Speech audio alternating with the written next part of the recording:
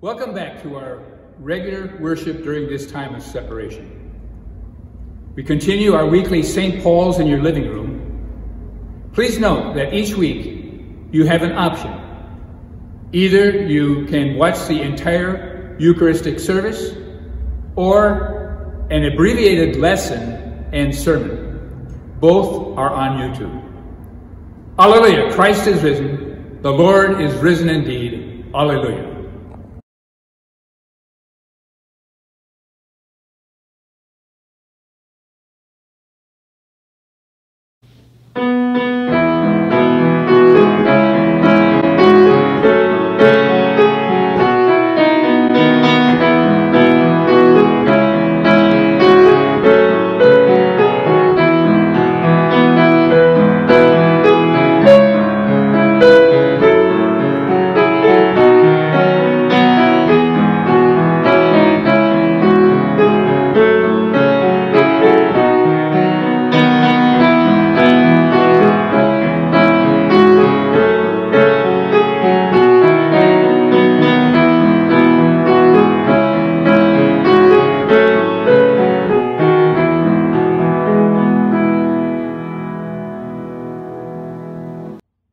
Alleluia, Christ is risen. The Lord is risen indeed. Alleluia. Almighty God, to you all hearts are open, all desires known, and from you no secrets are hid. Cleanse the thoughts of our hearts by the inspiration of your Holy Spirit, that we may perfectly love you and worthily magnify your holy name through Christ our Lord. Amen. Holy God, holy and mighty, holy immortal one, have mercy upon us. The Lord be with you. Let us pray. Almighty and everlasting God, who in the Paschal mystery established a new covenant of reconciliation, grant that all who have been reborn into the fellowship of Christ's body may show forth in their lives what they profess by their faith. Through Jesus Christ our Lord, who lives and reigns with you and the Holy Spirit, one God, forever and ever. Amen.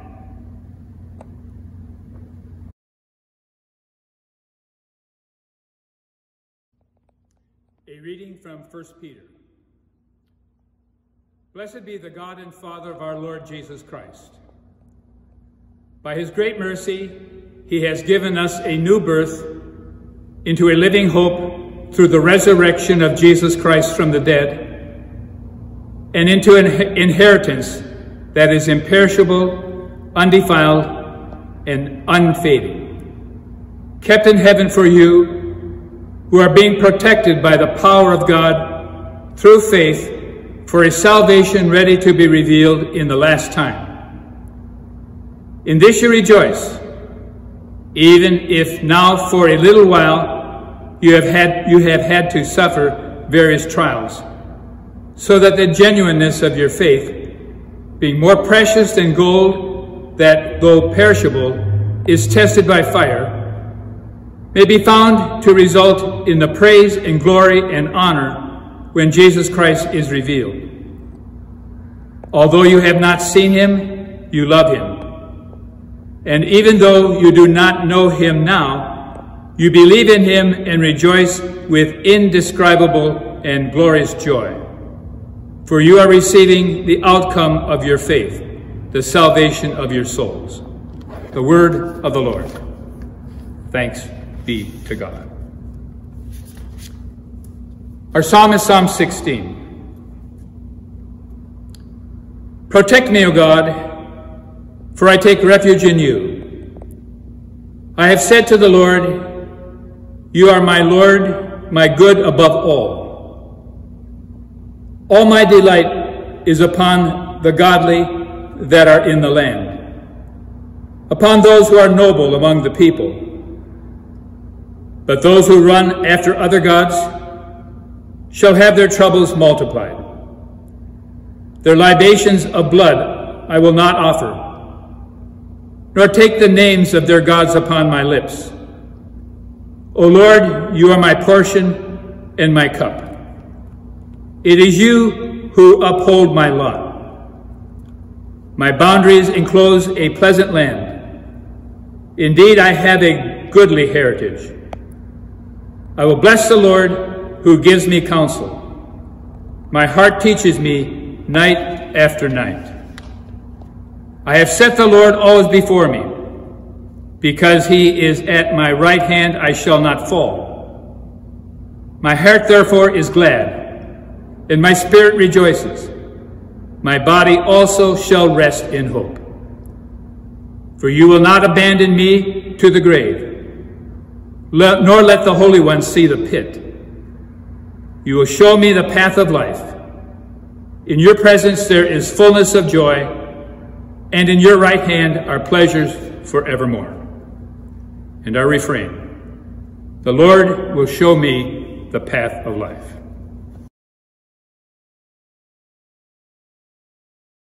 When it was evening on that day, the first day of the week, and the doors of the house where the disciples had met were locked for fear of the Jews, Jesus came and stood among them and said, "Peace be with you."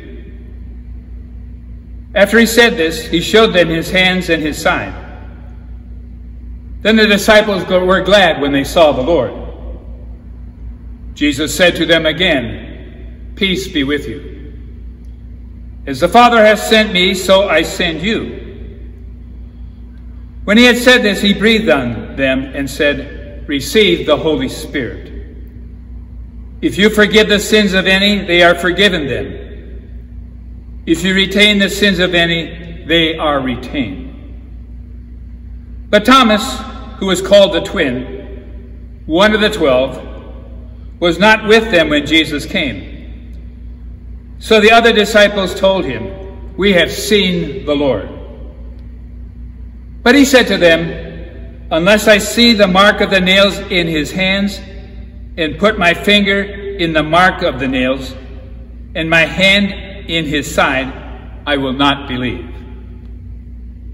A week later, his disciples were again in the house, and Thomas was with them. Although the doors were shut, Jesus came and stood among them and said, "Peace be with you." Then he said to Thomas, "Put your finger here and see my hands. Reach out your hand and put it in my side. Do not doubt, but believe." Thomas answered him, "My Lord and my God."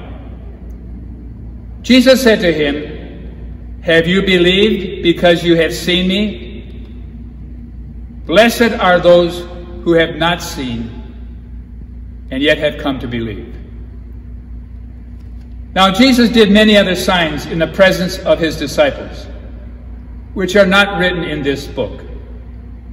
But these are written so that you may come to believe that Jesus is the Messiah, the Son of God, and that through believing you may have life in his name. The Gospel of our Lord.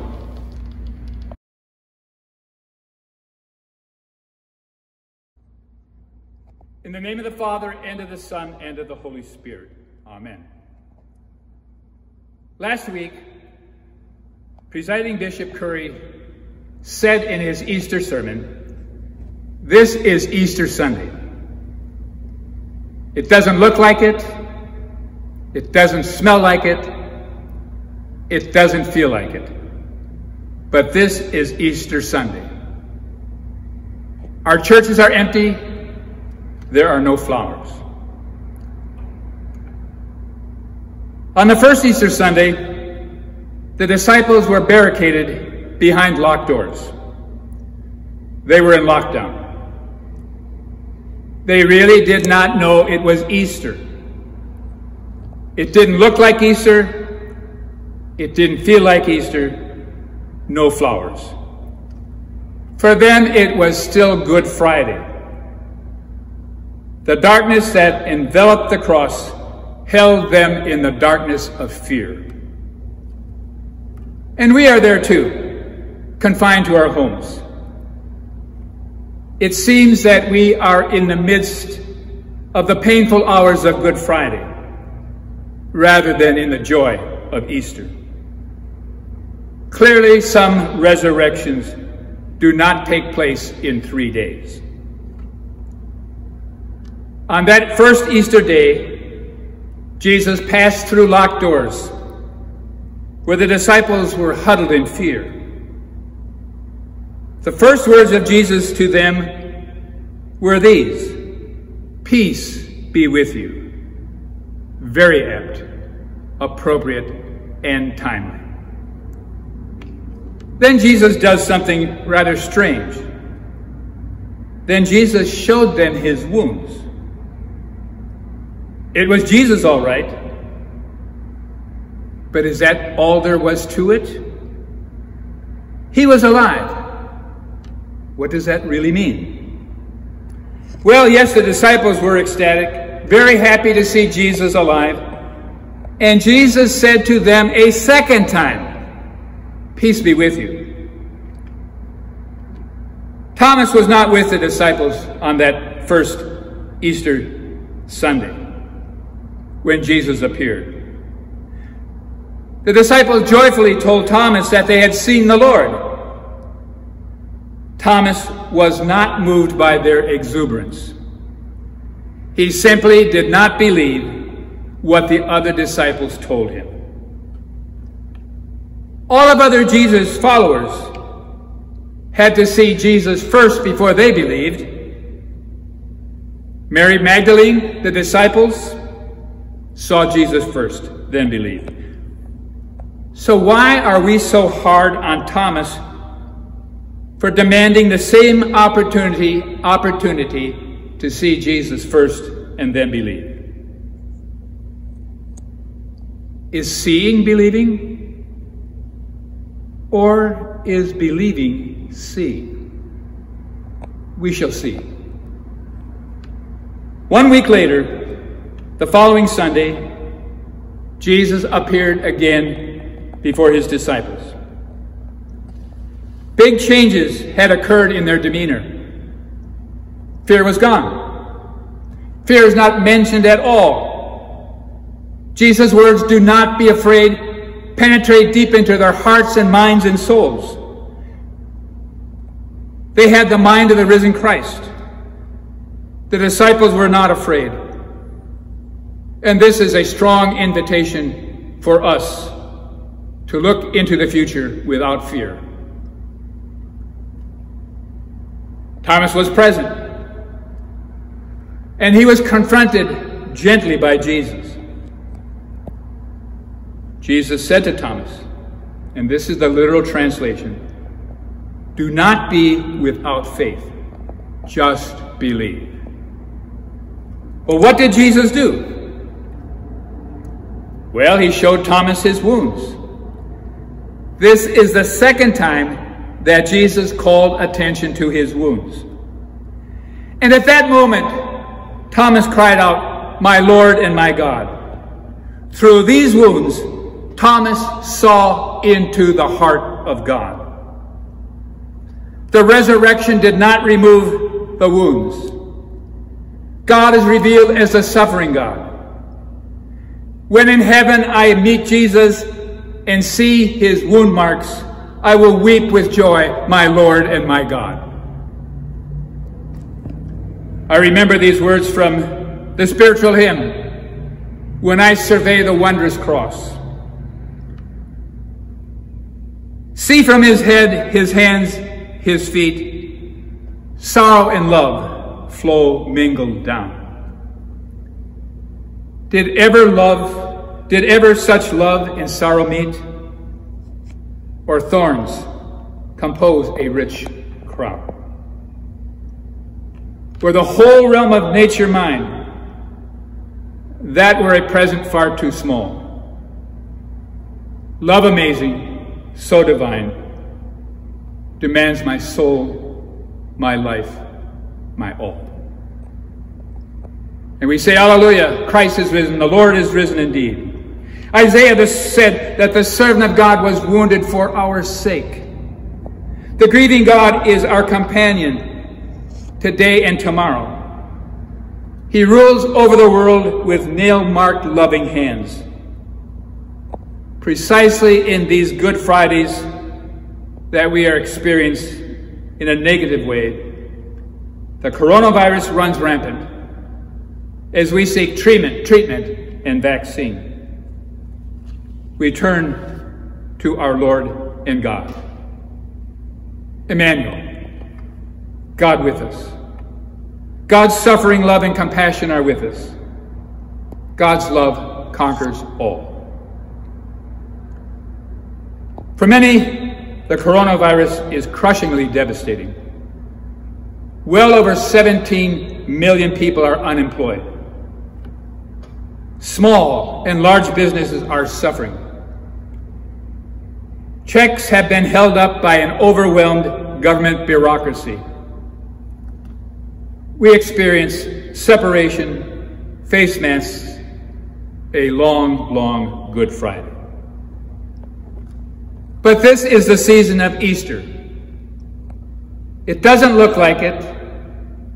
It doesn't feel like it. But this is the season of Easter. The arrival, what looks like Easter and feels like Easter, may take more than 3 days. But it is Easter. Love has not died. Jesus is alive with us.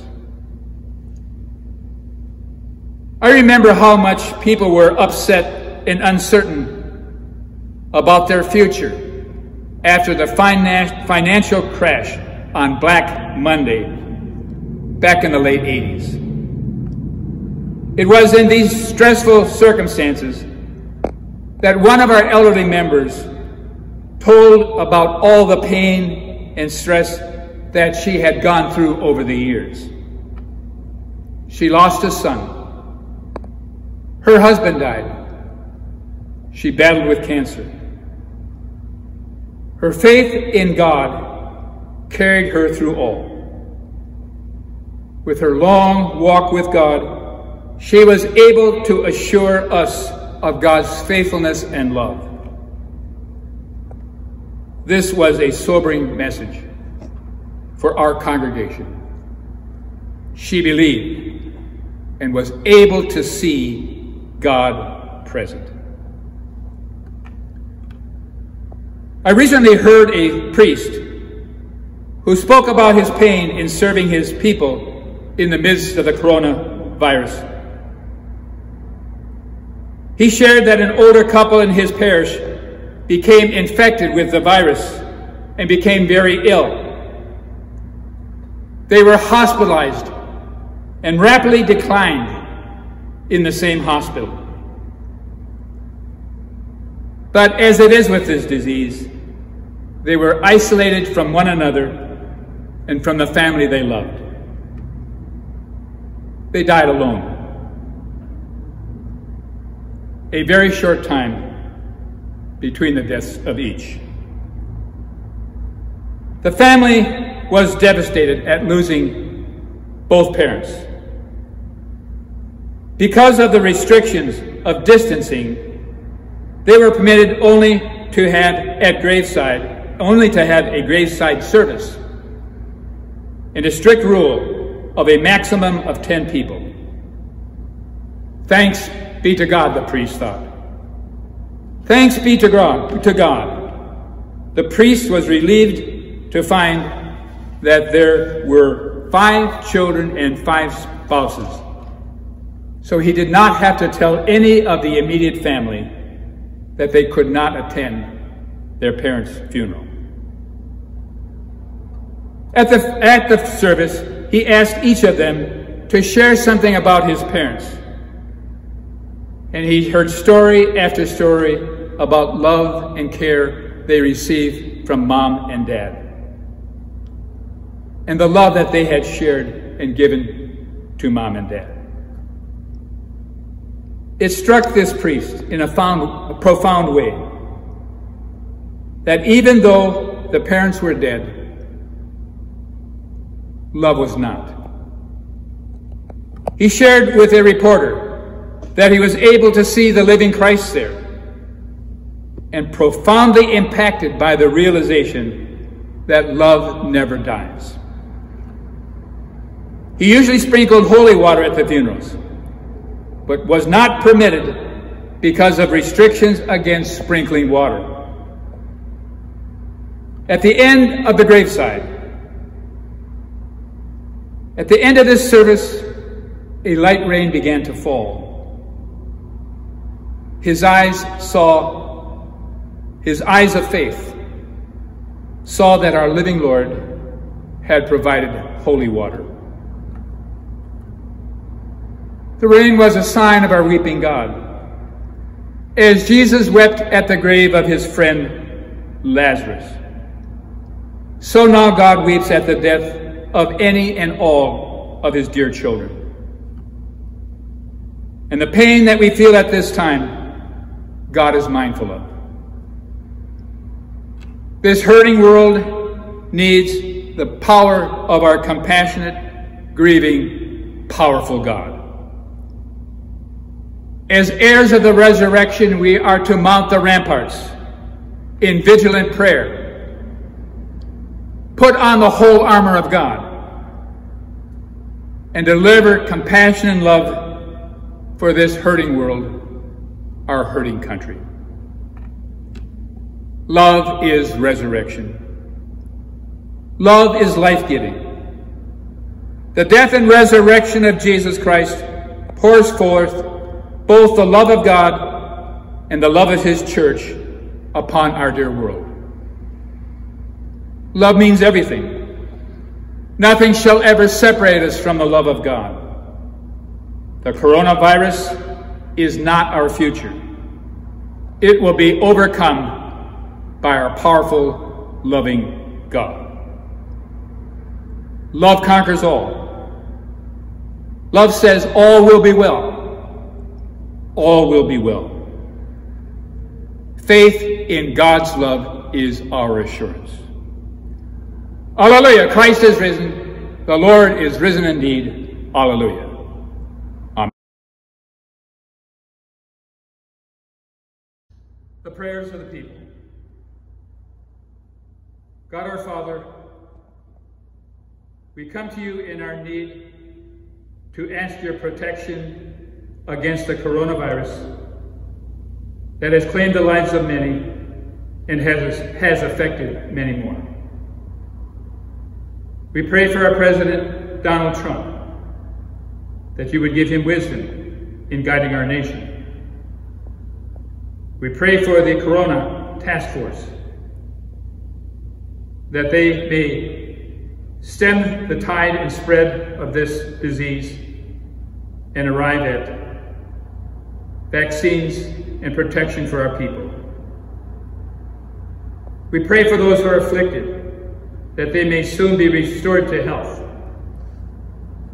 And we pray for those who have died alone, that they would be comforted by the power of the resurrection in your loving presence. Grant us the grace to work for the good of all and to keep those in need of help in prayer. We ask these things in Jesus Christ's name. We pray for our diocese. O God, by your grace, you have called us in this diocese to a goodly fellowship of faith. Bless our Bishop John, the clergy, and all of our people. By your Spirit, fashion our lives according to the example of your Son, and grant that we may show the power of your love to all among us who live in the time of this pandemic.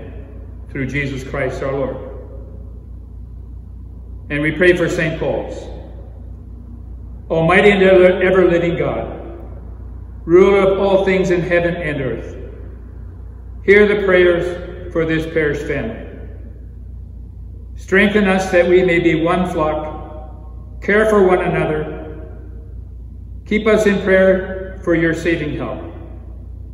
Grant us all things necessary for our common good, and bring us all to be of one heart and mind within your holy church.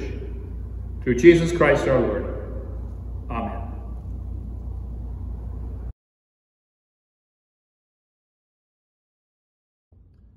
The Lord be with you. Lift up your hearts. Let us give thanks to the Lord our God. It is right and a good and joyful thing, always and everywhere, to give thanks to you, Father Almighty, Creator of heaven and earth, through Jesus Christ our Lord. But chiefly are we bound to praise you for the glorious resurrection of Jesus Christ our Lord. For he is the true Paschal Lamb, who was sacrificed for us and has taken away the sin of the world. By his death he has destroyed death, and by his rising to life again, he has won for us everlasting life. Therefore we praise you, joining our voices with angels and archangels, and with all the company of heaven, who forever sing this hymn to proclaim the glory of your name. Holy, holy Lord, God of power and might, heaven and earth are full of your glory. Hosanna in the highest. Blessed is he who comes in the name of the Lord. Hosanna in the highest. On the night he was handed over to suffering and death, our Lord Jesus Christ took bread. And when he had given thanks to you, he broke it and gave it to his disciples and said, "Take, eat. This is my body which is given for you. Do this for the remembrance of me." After supper, he took the cup of wine. And when he had given thanks, he gave it to them and said, "Drink this, all of you. This is my blood of the new covenant, which is shed for you and for many for the forgiveness of sins. Whenever you drink it, do this for the remembrance of me."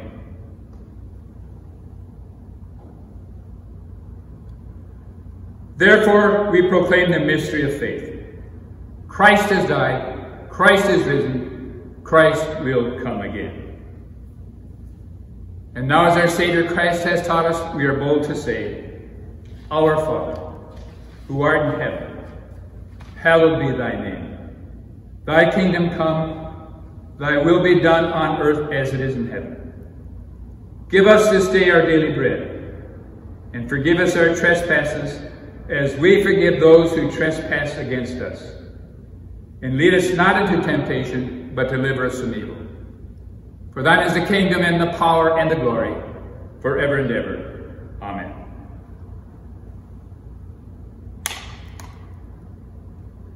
Alleluia! Christ our Passover is sacrificed for us. Therefore, let us keep the feast. Alleluia. The gifts of God for the people of God, take them in remembrance that Christ died for you, and feed on him in your hearts by faith with thanksgiving. I invite you to spiritual communion, reflecting on the body and blood of our Lord Jesus Christ given for you. Let us pray. My Jesus, I believe that you are truly present in this blessed sacrament of the altar. I love you above all things and long for you in my soul. Since I cannot now receive you sacramentally, come spiritually into my heart. You have always been in my heart since the day of my baptism. I embrace you and unite myself entirely to you. Never permit me to be separated from you. Amen.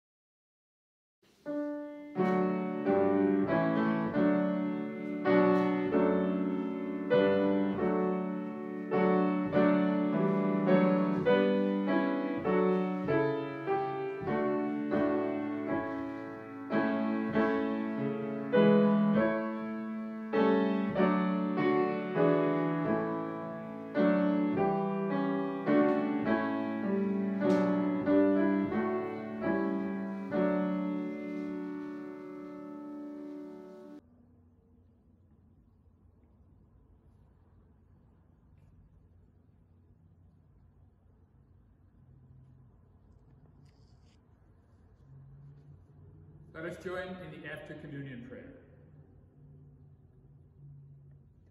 Eternal God, Heavenly Father, you have graciously accepted us as living members of your Son, our Savior, Jesus Christ. And you have fed us with spiritual food in the sacrament of his body and blood. Send us now into the world in peace, and grant us strength and courage to love and serve you with gladness and singleness of heart, through Christ our Lord. And the blessing of God Almighty, the Father, the Son, and the Holy Spirit be with you now and remain with you forever. Amen.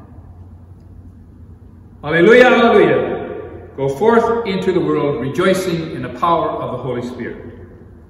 Thanks be to God. Alleluia, alleluia.